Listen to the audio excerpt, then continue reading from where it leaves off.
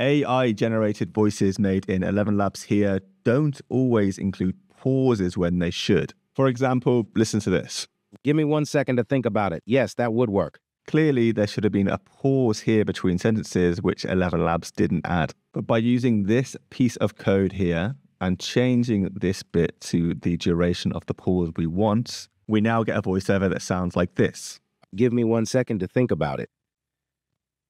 Yes, that would work. Beginners normally make the mistake of adding maybe a few periods or even a hyphen to get a pause, which can leave your voiceover with unnatural sounding pauses or strange changes in tone either side of the pause. But by switching over to using this advanced technique, you'll get AI voiceovers that you can quickly add to your content with natural sounding pauses. But even though you sorted your pauses, Elevenlabs can still be pretty bad at inserting emotion into AI voices. To fix that, if you look here, you can see that Elevenlabs recommends that we write our sentences like we would write a book if we want to accurately get the correct emotion. So let me show you how that works now. And by the way, if you want to use Elevenlabs at any point, there's a link to try it for free in the description to this video. So let's start by listening to this line. That is funny.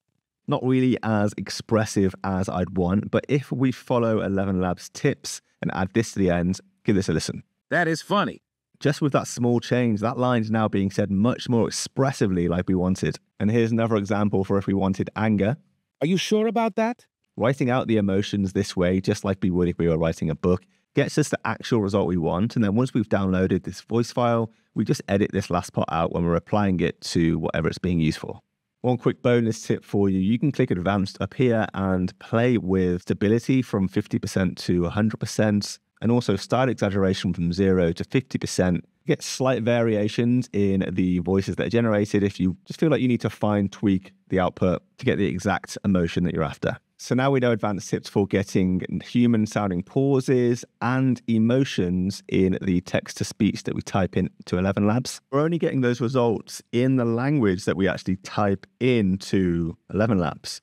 People that speak other languages can't understand what we're making. But there's a final advanced tip we can use in Elevenlabs to fix that problem too. We're just going to click down here into the dubbing studio, add a video and tell Elevenlabs what language we want that video translated into. And Elevenlabs is going to translate the voice, not the subtitles, the actual voice in the video to any of these languages that you can see here.